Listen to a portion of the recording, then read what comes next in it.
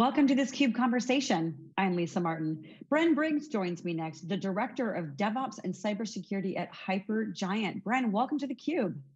Hey there, glad to be here. You have a very cool background, which I wish we had time to get into your mandolin playing, but we don't.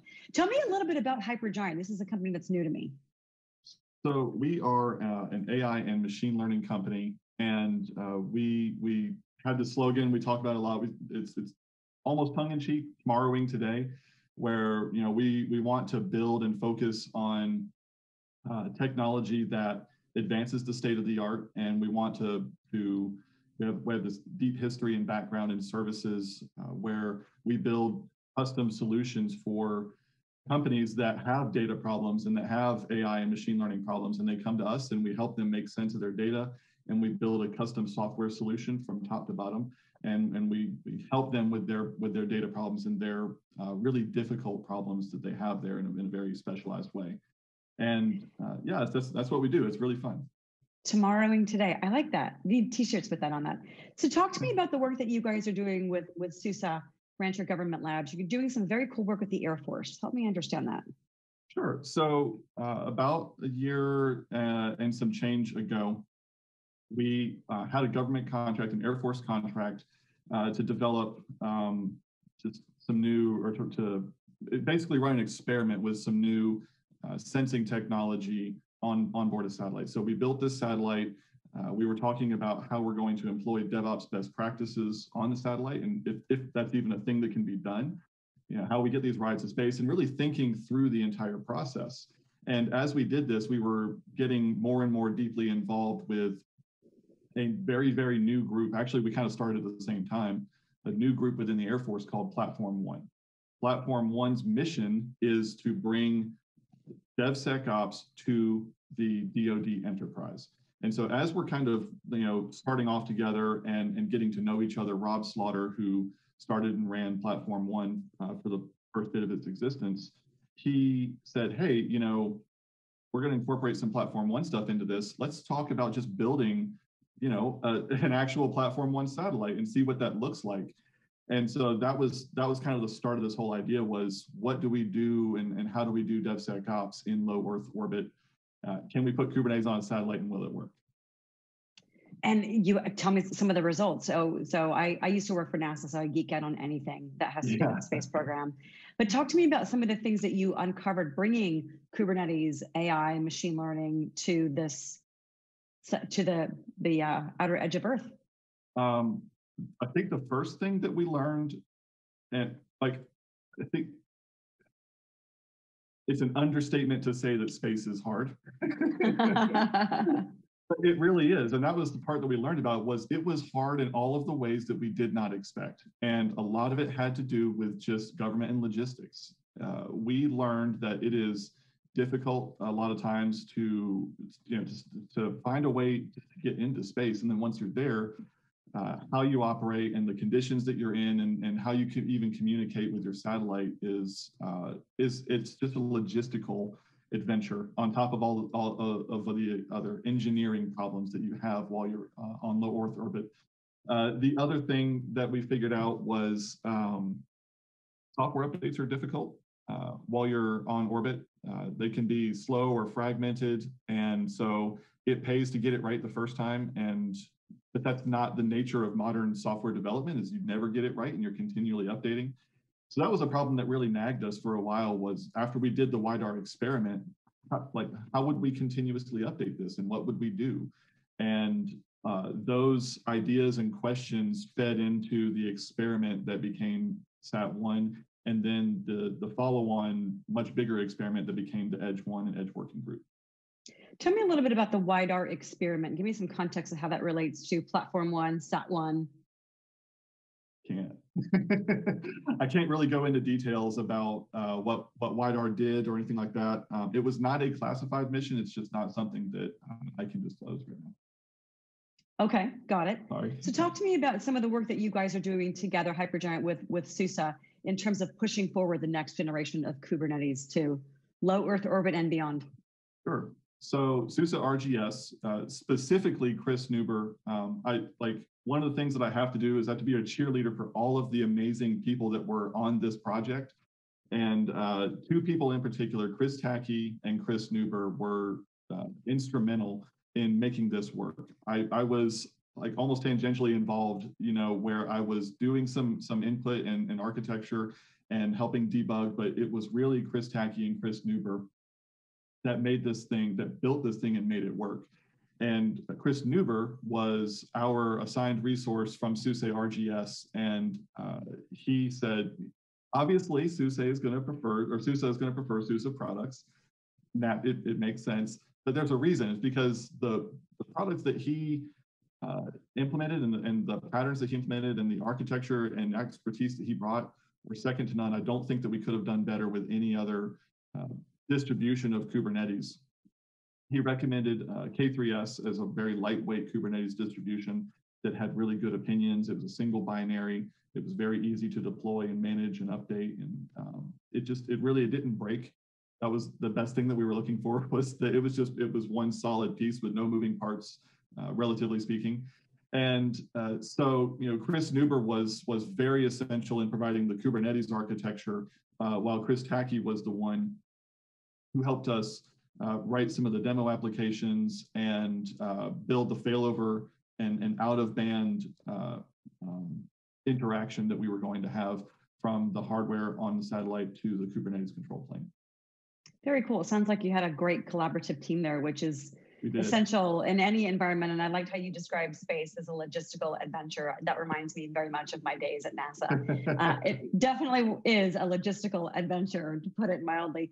Talk to me a little bit about the work that you're doing to define the edge for the Department of Defense. That sounds very intriguing. Yeah, so this was almost a direct result of what happened with the Sat-1 experiment, where Rob Slaughter and a few of the other folks who saw what we did with Sat-1, were again, logistical adventure. We built this entire thing and we worked so hard, and we're moving through flight readiness checks, and as things happen, funding kind of went. And so you've got all this experience and this like prototype that is really confident that it's space ready and everything. And they said, hey, listen, we have the same problem on Earth, like with terrestrial environments. They're nearly identical. The only difference is, you don't have to worry about radiation nearly as much. And so then, we joked about that, and we started this new idea, this Edge 1 idea, as part of the ABMS program, where they're figuring out this new like battlefield communications pattern of the future. And one of the things that they're really concerned about is secure processing, and how do you do applications at like where people are stationed, which could be anywhere in very remote locations. And that's what turned into Edge 1 is we imagined initially Edge 1 as satellite 1 without wings and earthbound. And that grew into, well, what about submarines? What about carriers? What about command and control squadrons that are stationed in cities? What about special operators that are far forward? What about first responders who are moving into hazardous environmental conditions? Can you wear a Kubernetes cluster with like super low power ARM chips? And so we started thinking about all these different applications of what Edge could be, anywhere from a 5-volt board all the way up to a data center in a box. And that caused us to realize that we're going to break Edge into really 3 categories based on the amount of material or resources needed to power it and how hard it is to get to. So we have the near edge, which is, you have data center-like capabilities, and it's easy to get to it, but because you have people stationed with it, but you may have reach back once every month or so. So think, a ship that's underway, or an air gap system or something like that.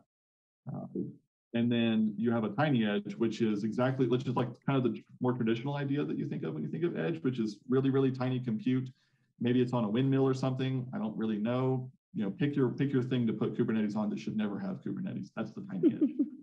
And then you've got far edge, which is, if the control plane crashes, good luck, you're never getting to it. And so that would be a satellite. And so the far edge, so really a lot of these, it depends on the failure mode, like what happens when it fails, and that for the most part defines kind of what category you're going to be in. Tiny edge near edge and far edge. I think Sir And Richard far edge. Branson and his team went to the far edge, low They Earth did. orbit this last weekend. I guess, yeah, that low Earth orbit does seem like it would be the far edge. Talk to me a little bit about, I mean, you talk about the applications, and from a defense perspective, that vary dramatically. What are some of the important lessons that you've learned, besides if it breaks in the far edge, you're not getting to it? Some of the important lessons that we learned. So I actually did this exact job in the Air Force. I was a combat communicator, which meant that we took, by pure coincidence, I'm back in this. Like I did not intend for this to happen. It was pure coincidence. But you know, we went out to the edge, right? We went out to the near edge and we did all of this stuff. And the biggest lesson, I think, learning from doing this and going into, or doing that and then going into this, is that the world doesn't have to revolve around SharePoint anymore, because we can ship our own applications. That is good to know.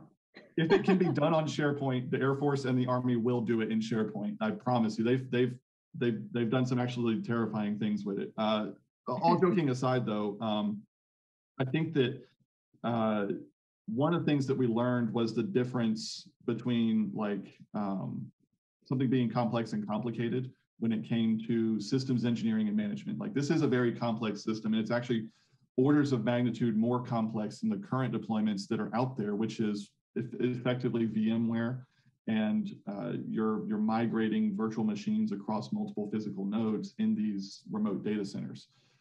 But it's also complicated. It's really difficult to manage these deployments and the hardware. And I remember, like, when I was in Combat Com, we had this 72-hour goal to get all of our systems up.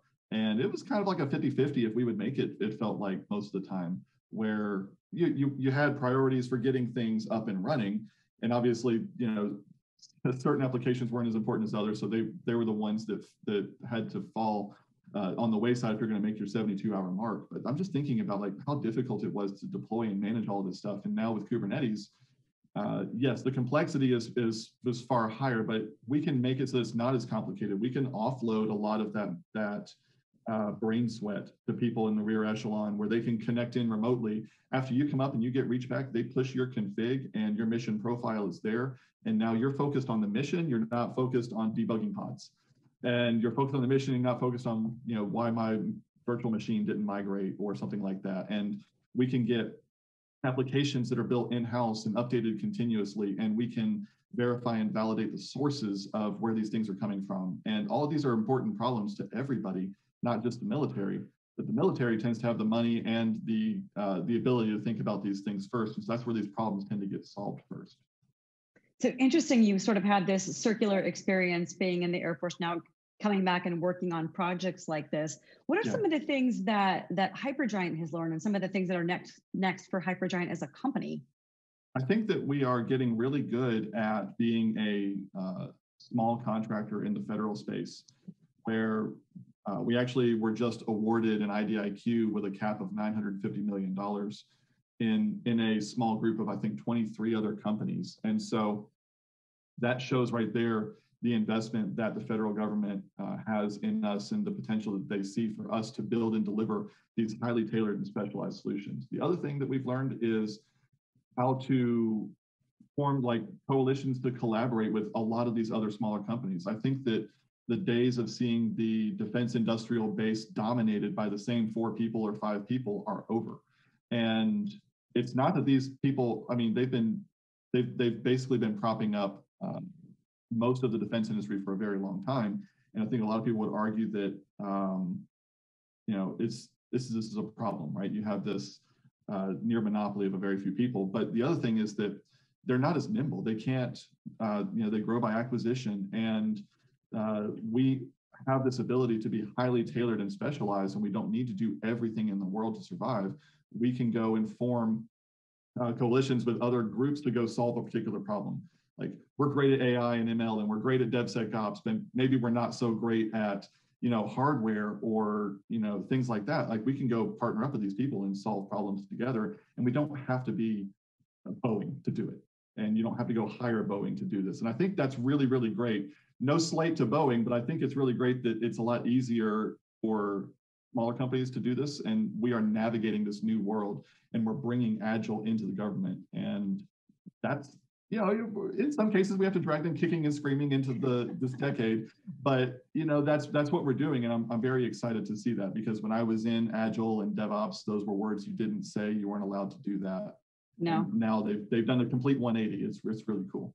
That's cool. At a minimum, it brings in thought diversity, having more companies to work with. But to your point, the agility that you bring in as a smaller company, helping them to actually embrace Agile, that's huge, because to your point, that's kind of historically not what government organizations are used to. So it sounds like, and I'll bet, they've learned a tremendous amount from working with small companies like Hypergiant. I like to think so. Platform One is a fantastic example. So it was really started as what we're calling software factories within the Air Force and within the DoD, and other DoD branches have now started to replicate the pattern. So we have several software factories within the Air Force, and Platform One is like the DevSecOps software factory, and we have Ski Camp and Space Camp and Kobayashi Maru, and you're noticing a theme here. and so they're very nerdy names. But so we have these software factories, and there's all these projects that are being worked. But one of the amazing things I noticed when I showed up to work on the first day was that I had no idea who was uniformed and who was civilian. It was a completely badge off, rank off situation. Very few people showed up in uniform, and the ones that did typically had their blouse off, so you had no idea what their rank was. Everybody went by first name. And we behaved like a startup. And these civilians were coming from other startups like Hypergiant or Otimo or other very small, very specialized groups. And SUSE RGS, of course, they were there too. And they're embedded in several different teams. And so you have this quasi company that startup really that got formed. And the culture is very, very Bay Area startup type.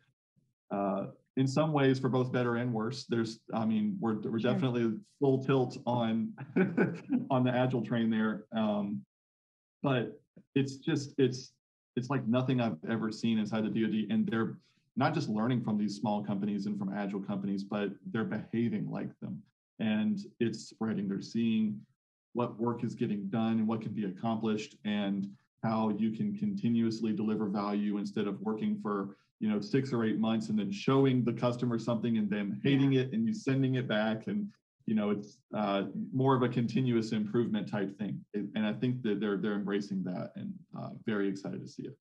That's important, because changing a culture is incredibly hard, but seeing and hearing that they're embracing that is exciting. And I'm sure there's going to be many more things you could talk about down there. But I got to ask you, if somebody like SUSE gave you $250,000 and you could buy one of the tickets on Branson's next flight, would you do it? I mean, yeah. Why would I not? Like, how can I pass up a trip to, go to the edge of space? The far edge.